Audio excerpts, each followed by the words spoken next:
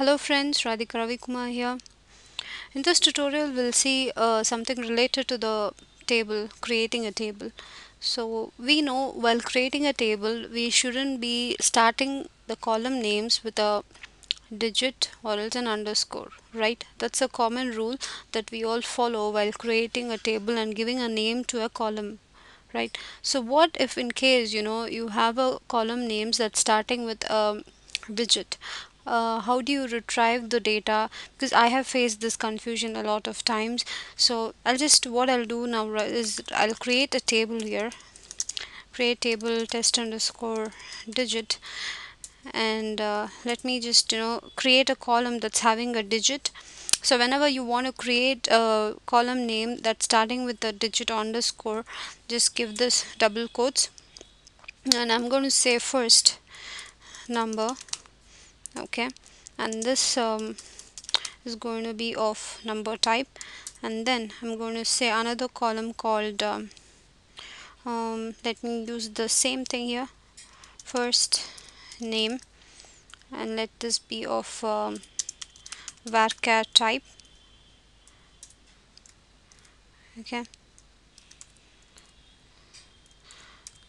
Okay, here you can see the table got created even when I'm using the column names with a digit, starting with the digit. So you can create a column using the double quotes by doing this way. And also how to insert the values to this is just say the same way how you insert the values. Insert into the, give the table name, okay, then values, just say what you want to give. So here I'm going to say 1, okay, then 2,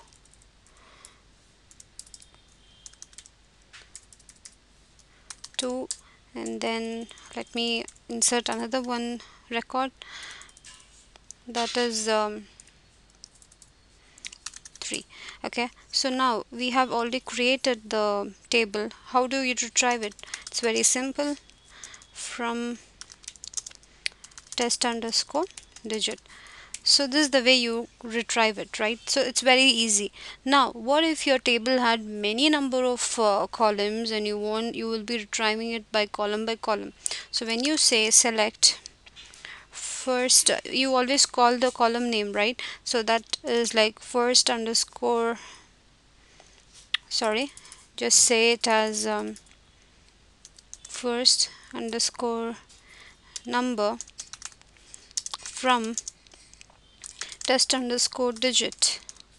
When you do this, you can see that you are not retrieving something that's already there in our the values that are already there in the column listed out. You can see it's showing that st underscore number, and it is, what is happening is it's appending 1 to your column name, just giving like when you say select 1 from dual, that's how it is happening. So how do you get rid of this? Is it's very easy. Instead of calling the column name like this, you should be giving the double quotes even here when you are calling the column name, so that you will be able to retrieve the actual values from the column.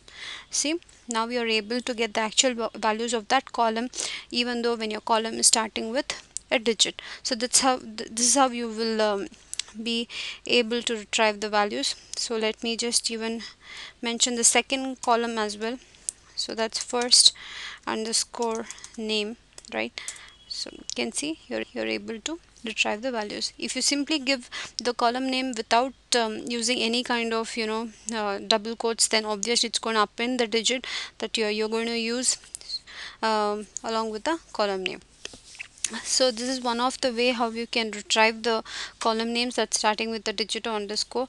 So hope you guys like the video. So keep sharing my channel with your other friends and family, and keep stay tuned to my channel for more upcoming videos. Thank you very much.